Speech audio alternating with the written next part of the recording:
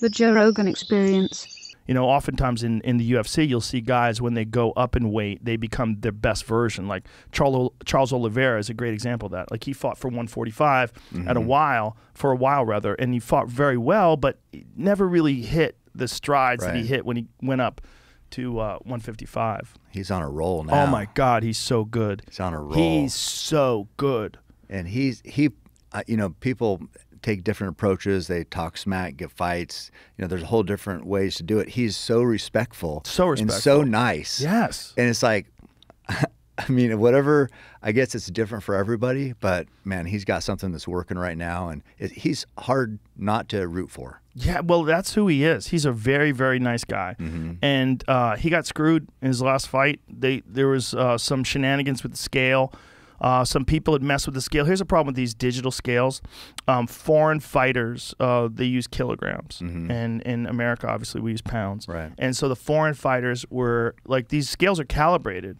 And then the foreign fighters would reset the scale so they could switch it back to kilograms. So it fucks up the whole calibration. Oh, I see. And so he would weigh in, or he weighed in like the night before the weigh-ins. He was like, oh, I'm good to go. And then in the morning, he goes and shows up for the weight cut, and it's a pound plus off. And that is directly related to this calibration thing. Calibration issue, yeah, so makes sense. Now they have the UFC has a new policy because of this, where they have a guard who watches over the scale 24 hours a day. Like, they have shifts where no one can fuck with the scale.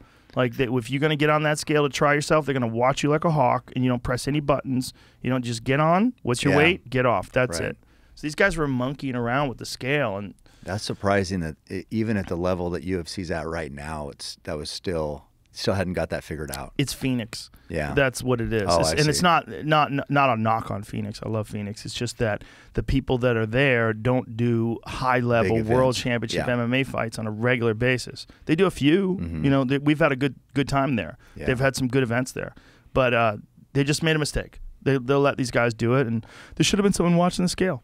And the scale was off, and that's a fact. And that's why Oliveira, look, it's not the best excuse because Justin Gaethje made weight. Yeah. Everybody else made weight except one of the women that fought earlier in the night. She didn't make weight, but that's it.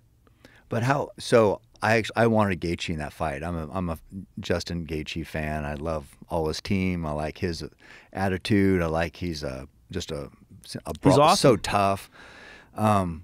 But how impressive is it that Oliveira can have that all that drama, which you know how you got to be in the right mindset to fight, I imagine. And he's got to overcome all this, and still then he gets rocked. Yeah. Gets rocked twice by Gaethje, who's got, you know, hands of stone. And still comes back and wins. Well, here's what's interesting about Charles Oliveira. When Charles Oliveira fights, even though he's the champion, he fights like a berserker. He fights, he puts himself in danger.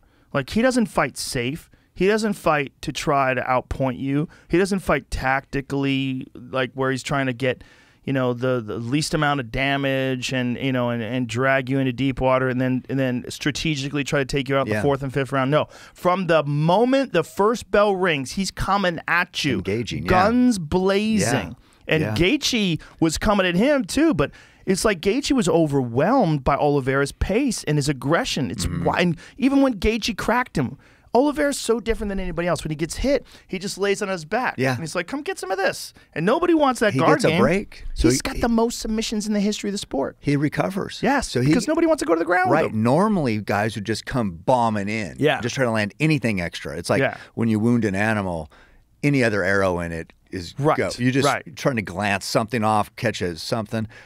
Most time, guys will hurt a guy, come in and just go crazy. But not with him. No, you don't want that ground game. Yeah. His ground game is so elite. It's so good. I mean, I wonder how he would do in a like world-class Brazilian Jiu-Jitsu tournament. Because I think he would do very well. Because I watched the way he finishes submissions, the way he syncs things up. I mean, it is top of the food chain stuff.